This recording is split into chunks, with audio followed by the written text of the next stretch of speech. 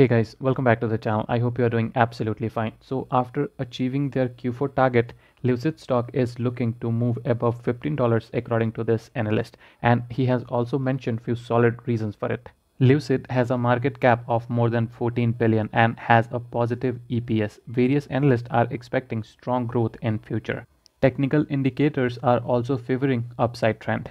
If we will look at its chart, currently it is seeing an upside trend with strong moves. On the daily charts, its price is around $8.15. The upside trend in LCID can take it to $12 and support is around $6.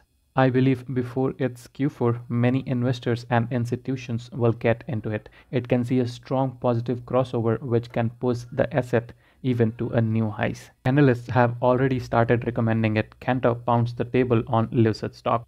In fourth quarter, Lucid delivered 3,493 vehicles. The production numbers trumped Cantor's Andrew Shepard expectations, who remained firmly in the EV market corner. He said, "We are encouraged by LCID Q4 production and delivery numbers. LCID FY 2022 production vehicles are above company guidance and a good sign that production is beginning to scale and ramp up in our view."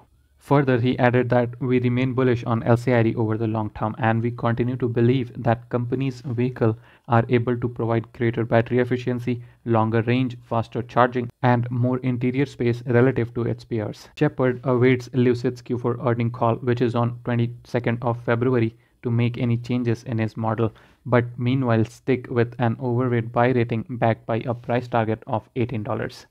Before it's Q4, so many people will get into it because they will set the target for the next year on this date. As they have already scaled and ramp up production, target for this year would be at least 4 to 5 times higher, and we will see the effect of this on company's performance as well. With that said, thank you so much for being here. See you in next update.